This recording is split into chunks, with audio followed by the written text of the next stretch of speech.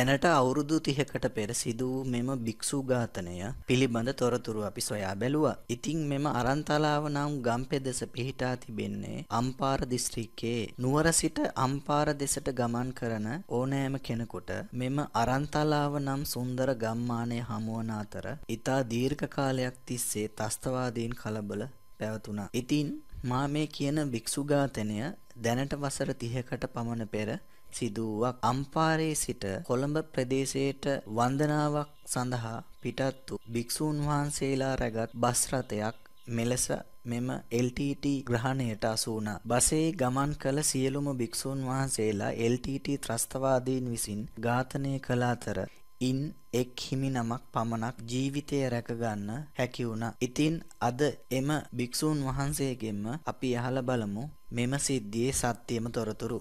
මන්නගිනහිර පරාතේ අම්පාර දිස්ත්‍රික්කයේ සාම් විහාරේ විහාරාධිපති හඟුරංගිත පුණ්‍යසාර හාමුදුරුවෝ 1987 ජූනි මාසයේ දෙවන දින සිදුවන ඒ අම්පාර අරන්තලා භික්ෂු ඝාතනය පිළිබඳව කතා කරනවා නම් තුරුණැගිනහිර දෙපළාතේ ප්‍රධාන අධිකරණ සංඝ නායක අප ගුරුදෝය උත්තම හැගොඩ ශ්‍රී ඉන්දසාර නායක මහා ස්වාමින් වහන්සේ ඇතුළු 31 නමක් අම්පාරේ සිට කැලණි ප්‍රදේශයට වැඩම කළා. ඒ ප්‍රදේශයේ සිට ධර්ම ප්‍රචාරක කටයුතු සඳහා වැඩම කරන අතරතුරයි මේ මිලේච්ඡ ඝාතනය LTT කුරියුරු ත්‍රස්තවාදීන් විසින් ඊ타මාත්ම ක්‍රූර ලෙස ඊ타මාත්ම බිහිසුන ලෙස කපා කොටා විදි තබා ඝාතනය කර විසාමයේ අගය කරන මුල් මහා ලෝකයේම කම්පාවට කම්පාත් කළ මිලේච්ඡ ඝාතනයක් වශයෙන් විශේෂයෙන්ම ඉතිහාසයේ සඳහන් වෙනවා.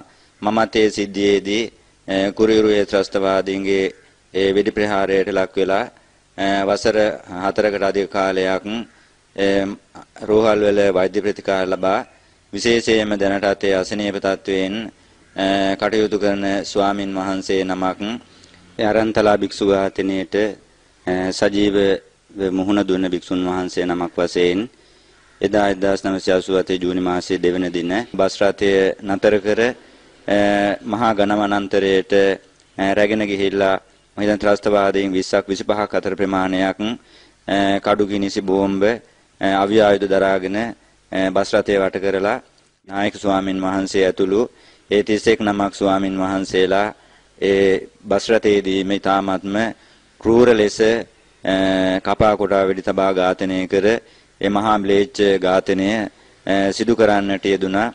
මේ අවස්ථාවේදී මම ඒ බස් රථයේ වැඩහිටිය ස්වාමින් වහන්සේ නමක් වශයෙන් මටත් වෙඩි පහරවල් කීපයක්ම මේ වම් පාදයට වැදීමෙන් බරපතල තුවාල ලබා තවමත් අසනීප තත්වයෙන් කටයුතු කරගෙන ලබනවා. මම ගමන් කරේ ඒ බස් රථයේ දකුණු පැත්තේ පවතින කෙළවරේම කියන්නේ බස් රථයේ අවසාන කෙළවරේම ඉදිරි පිට පවතින සීට් එකේ ඒ සීට් එකේ ස්වාමින් වහන්සේලා 3 නමක් හිටියා මමත් එක්ක. දෙපැත්තෙම හිටිය ස්වාමින් වහන්සේලා දෙනම ඒ අවස්ථාවේදී ඝාතනයේට අහු වුණා වාවින්නේ ගුණවංශ හාමුදුරුවොත් ඒ වගේම මාපාකඩ විපුලසාර හාමුදුරුවොත් මම ඒ සීට් එකේ මැද හිටියේ. ඉතින් ඒ ස්වාමින් වහන්සේ අර වාවින්නේ ගුණවංශ ස්වාමින් වහන්සේට වැදුන වෙඩි පහරවල් ඒ කීපේ තමයි මගේ වම් පාදයට වැදිලා මරත් බරපතල ලෙස තුවාල සිදු වුණේ.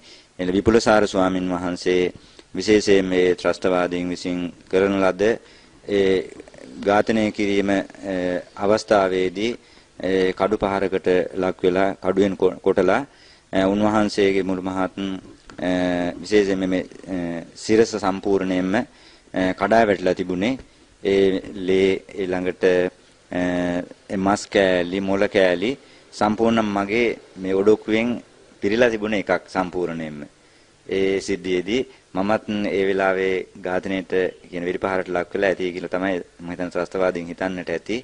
මේ මමත් කොන්ද නමාගෙන පහලට සීට් එකේ මේ ඔඩොක්කුවට මුහුණ හොයාගෙන හිටිය අවස්ථාවේදී ඒ නිසා මම මේ වෙලාවේ බේරුණ බව තමයි මට දැනුනේ. මොකද ඩ්‍රයිවර් මහත්තයත් එක්ක දමිළ භාෂාවෙන් තමයි ඉස්සලම කතා කරේ. ඒ කියන්නේ ඒ වෙලාවේ ආවා සන්නද්ධ නායකයෙක් හිටිය LTT. ඒ කියන්නේ ඔය කැම ඇඳුම ඇඳගත්ත විපෙන් එකක් අරගත්ත. එයා තමයි අත දාලා නතර කරේ බස් එක ප්‍රධාන පාරායිනේදී. ඊට පස්සේ බස් එක නතර කරා. බස් එකේ ඩ්‍රයිවර් මහත්තයා සිංහල බෞද්ධ කෙනෙක් සමරපාල කියලා. ඉතින් යා නතර කරේ යත් එක්ක තමිල් භාෂාවෙන් කතා කරා. මොකද ඒ LTT සන්නද්ධ යන්සන් බාර හිටපු නායකයා බස් එකේ ඉස්සරහා දොරටුවෙන් නැගලා පඩිපෙළ කීපයක් ඉදිරියට නැගලා තමයි එතන නතර වෙලා කියන්නේ මේ යාගේ කියන්නේ අවිය දෙවියන් මහත්තයා පැත්තට අමෝරාගෙන තමයි දමිළ භාෂාවෙන් කතා කරේ. කතා කරලා ඉන්න පස්සේ තමයි දෙවියන් මහත්තයා මේ තේක කැලේ ඇස්සට බස් එක ගත්තේ. ඊට පස්සේ තමයි ඒ කිනයි නතර කරේ LTT සංවිධානය. සන්නද්ධ අංශභාර හිටපු නායකයෙක් කවුරු හරි LTT. ඊට පස්සේ තමයි බස් එක අනිත් අය සම්පූර්ණ වට කරේ. වට කරලා ඒ කට්ටිය පාගමනින් දැන් බස් එක වට කරගෙන ආවා පිටිපස්සෙන්. ඒ ගිහිලා තේක කැලේ ඇතුළට ගිහිලා තමයි බස් එක නතර කරේ. ඒ නතර කරාට පස්සේ ඒ ප්‍රධාන තාරපාරේදී නතර කරේ සන්නද්ධ LTT සේනායකයා බැස්සා.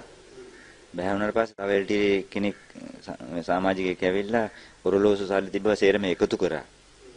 එයාත් ඊට පස්සේ බැස්සා. ඊට පස්සේ නැවත මේ කියන්නේ LTT කියන සංවිධානයේ සමාජිකයෙක් කියන ඇත්තටම බලන්නත් හරි බයයි. මහා කළු හැඩි දැඩි පුද්ගලයෙක් ඇවිල්ලා නායක හාමුදුරුවන් ළඟට ආවා. අවිල්ලා නායක හාමුදුරුවෝ කඩුවෙන් කෙටුවා ඔළුවට. සලාමේ වෙඩි තිබ්බ ඩ්‍රයිවර් මහත්තයාට සීට් එකේදීම. මම දරුවෝ කීප දෙනෙක් තාත්තා කෙනෙක් මම අරන් එපා කියලා දෑත එකතු කරලා වැන්දා. මට බලාගෙන ඉන්න බෑ මේ සිද්ධිය. මේ නායක හාමුදුරුවෝ මේ බෙල්ල පැත්ත කපාගෙන ගියා. බලාගෙන ඉන්න බෑ මම එහෙම පාත් වුණා ඊට පස්සේ සීට් එකේම. ඒක කැල ඇතුළට ගන්නකොට සේරම අඬන්න පටන් ගත්ත පොඩි හාමුදුරුවෝ. LTT සංවිධානයේ උතනාවේ මහත්තයා දැන් 20ක් 25ක් අතර ප්‍රමාණයක් පැමිණ සිටියා. සාමාන්‍යයෙන් අවුරුදු 14 15 පවා LTT සංවිධානයට අයත් සමාජිකයෝ හිටියා. දැන් මේ කටි මේ ඝාතනය කරලා ගියා යන්න. ඕ ටට්ටක් ගාලා කරා ඒ සිනිකවම. කියන්නේ වැඩි වෙලාවක් ගත්තේ නැහැ මේ සිද්ධියට. වැඩි වෙලාවක් ගත්තේ නැහැ. ඝාතනය කරා. ඊට පස්සේ විනාඩි 15ක් 20ක් විතර යනකොට කිසි සද්දයක් නැහැ. මම හිතුනේ මම විතරයි මේ ඝාතනයේදී බේරිලා ඉන්න එකම හාමුදුරුවෝ කියලා. ඉතින් මෙහෙම විනාඩි 15ක් 20ක් විතර යනකොට නැවත වෙඩි සද්දයක් ඇහුණා අපට. දැන් මම මේ වෙනකොට කොන්ද උස්සලා බැලුවා.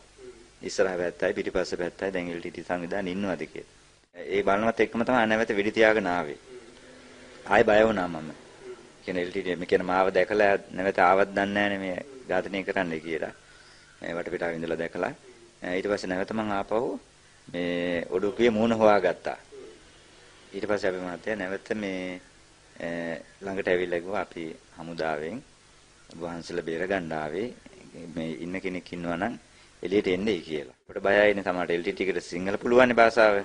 සිංහල භාෂාවෙන් කතා කරලා අපි දැකලා නැවත එළියට ගෙනලා විදිතලා මරන්න හදනවද දන්නේ නැහැනේ. මම එහෙමම හිටියා. ඊට පස්සේ බය වෙන්න එපා. අපි ආරක්ෂක අංශයෙන් ඇවිල්ලා ඉන්නේ ඔබ වහන්සේලා බේර ගන්න කියලා. ඊට පස්සේ ආරක්ෂක අංශයෙන් ඇවිල්ලා අපි බස් එකට ඇවිල්ලා අපි අරගෙන ආවා මේ ප්‍රධාන පාරායිනට අරගෙන ඇවිල්ලා අම්පාර මහරුවලට අරන් ආවා.